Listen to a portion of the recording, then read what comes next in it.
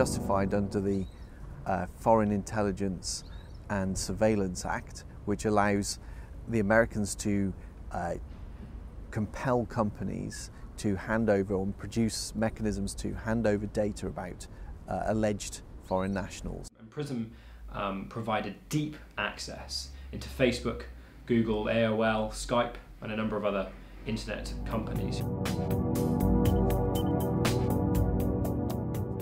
Tempora was an internet buffer that was intercepting every single communication that left the United Kingdom at the point where they hit undersea fibre optic cables.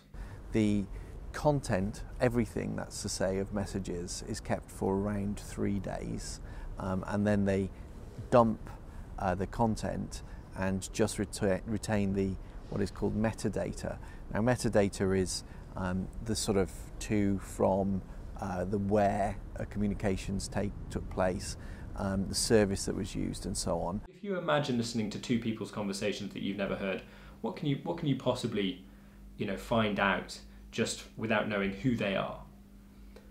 Whereas conversely, if you get to look at every single person's communications, you get to find out who their friends are, who their family is, who they're in a relationship with, who their boss is.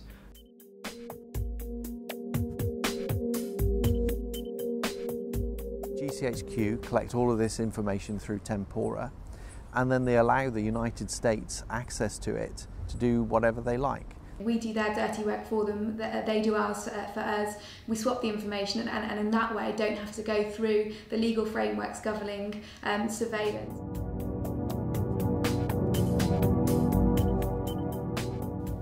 This is a clear violation of Article 8 of the European Convention on Human Rights and our Human Rights Act in the United Kingdom, of the right to privacy, but also of free expression, freedom of assembly and association, and a variety of other rights. NGOs have been spied upon, infiltrated, their mail opened. We know that journalists in the United States have been put under pressure. We know lots of things have gone wrong with the security services. Just because we live in a democratic country doesn't mean that the security services don't bend the rules.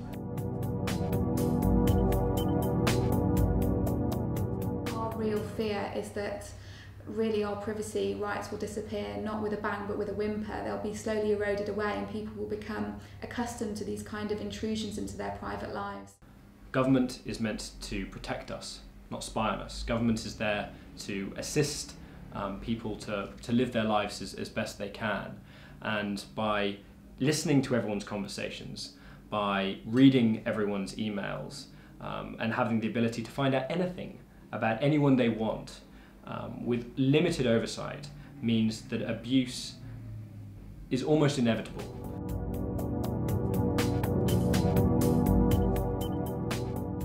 GCHQ are very, very clear they do not break the law, and I do believe them on that, actually. The problem is that the law is written in such a broad way that they can basically do anything they like. We need to have a real review of what's gone wrong here.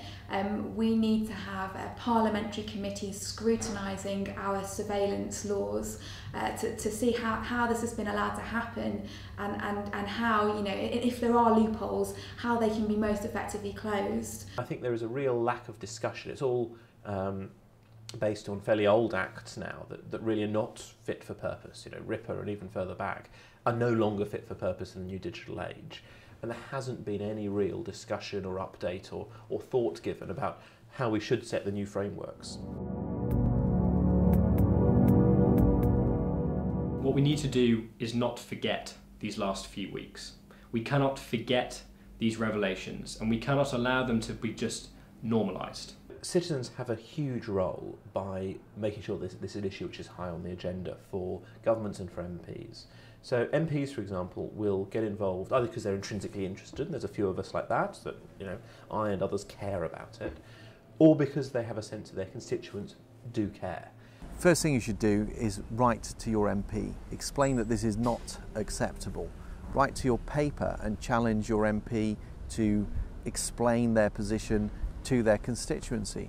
Organise a meeting in your constituency to discuss these issues, because people are very upset and they want some way to discuss this and to talk about it publicly.